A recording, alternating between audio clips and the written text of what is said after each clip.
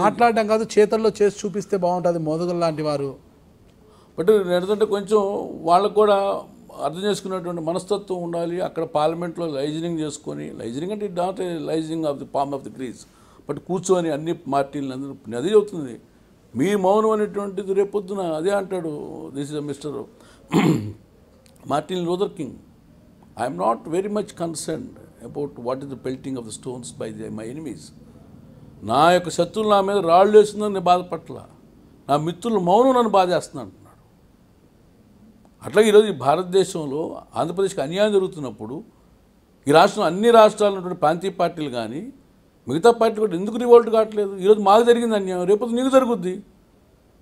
Biju Janata Dal, Naveen Patnaik, why should you keep com? JDS, Deve Gowda నువ్వు ఎందుకు కాముకుంటున్నావు? శివసేన మీరు ఎందుకు కాముకుంటున్నారు? It may happen today Andhra Pradesh, tomorrow it may happen to you also. ఇవాళ మాకైంది, రేపు నీకు అవుతుంది. అందుకని ఇది భారతదేశంలో పార్లమెంటు సాక్షిగా ఈరోజు కాణిపాకం దేవుడి ముందు ప్రమాణం చేసిన దానికి దేవుడు శిక్షిస్తాడని భయం ఉందో లేదో తెలియదు, కానీ పార్లమెంట్లో చెప్పి అనకపోవటం అంటే మటుకి కంపల్సరీగా అది పెద్ద క్రైమ్. ఇండియన్ పెనల్లో కూడా లేదా క్రైమ్.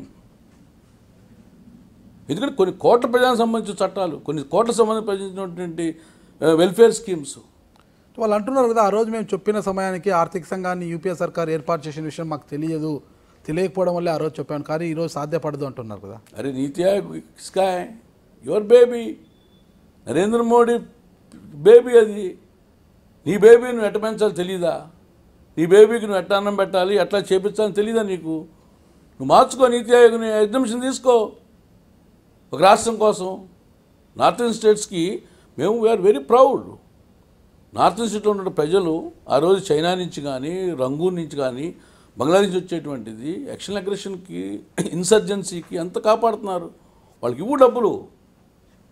బట్ మాకు హైదరాబాద్ దూరం చేసి కేసీఆర్ అనేటువంటి నాయకుడు యొక్క దాంట్లో నువ్వు రాష్ట్రంలో, ఈ రాష్ట్రంలో ఎటు కూడా సీట్లు పోతాయి, మాకు ఆ రాష్ట్రంలో సీట్లు వస్తాయని చెప్పి కాంగ్రెస్ కుట్రలో భాగస్వామ్యం అయిపోయి మేము ఇబ్బంది పడుతున్నప్పుడు మిగతా వాళ్ళు రివోల్ట్ కావాలనేది నా కాన్సెప్ట్.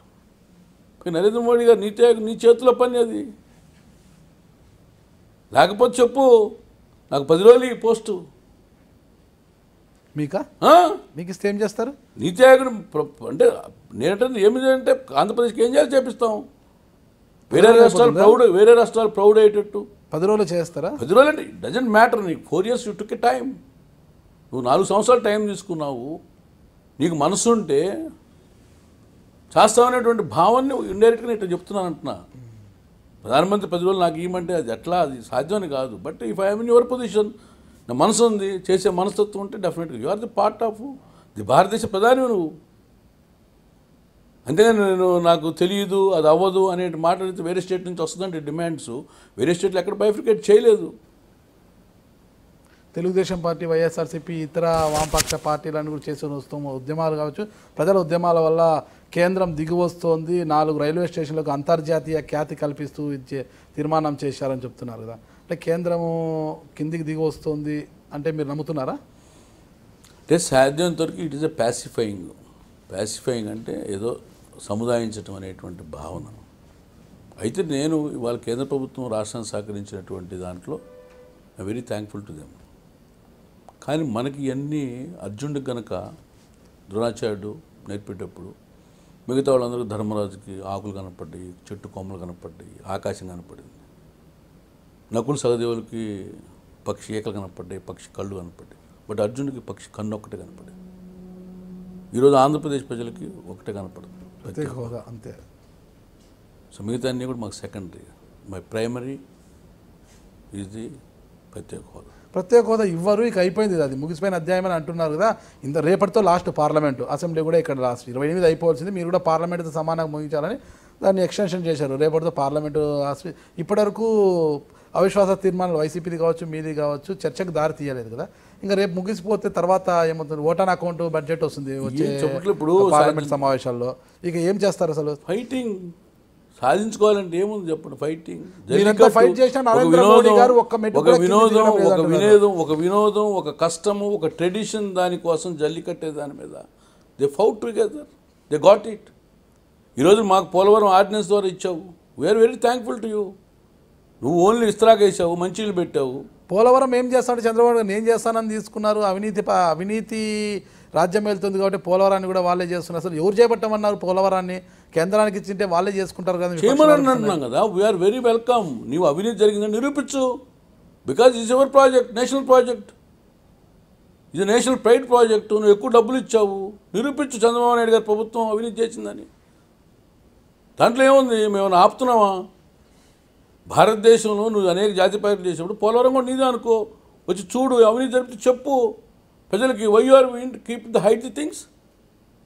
ఇప్పుడు ఒక రాయి వేయటం అనేటువంటిది భావన ఉండొచ్చేమో కానీ అవినీతి జరిగిందని చెప్పండి. కానీ ఏంటంటే అవినీతి జరగకుండా, లేకపోతే అవినీతి అనేటువంటి జరిగిందనేటువంటి అపోహలతోటి ప్రజలు తప్పుదోవ పట్టించవచ్చు. ట్రాన్స్ కంపెనీ అనే ఒక కంపెనీని కాదని నవయుగకు అప్పగించారు కదా. కేవలం పనులు ఆలస్యంగా చేస్తున్నారా, లేకపోతే అవినీతి ఏమన్నా ఉందని ఏమన్నా తప్పించారంటారు దాన్ని? అంటే ఇప్పుడు బేసికల్గా ట్రాన్స్ట్రాయ్ అనేటువంటి కంపెనీ ఈరోజు ఆర్థిక ఇబ్బందుల్లో ఉంది. వాళ్ళు చేయలేని పరిస్థితులు ఉన్నారని బట్టి అదే రేట్స్కి, అదే పారామీటర్స్కి నవయుగం అనేటువంటి బ్యాక్గ్రౌండ్ ఒక 10 కోట్లు, 100 కోట్లు, 200 కోట్లు ఎక్కడ వస్తుంది అక్కడ పెట్టుబడి పెట్టి అదే రేట్లు తీసుకోవడానికి సంసిద్ధత వ్యక్తం చేసింది తప్పితే వీళ్ళ బ్యాక్గ్రౌండ్ బాగుందని బట్టి వీళ్ళకి ఇవ్వటం అనేది జరిగింది తప్పితే ఇక్కడ ఆంధ్రప్రదేశ్ ప్రభుత్వానికి కానీ భారత ప్రజలకు కానీ నష్టం చేకూరేటువంటి కార్యక్రమం లేదు. నష్టం చేయకుండా చెప్పమంటున్నా నేను. You have empowered.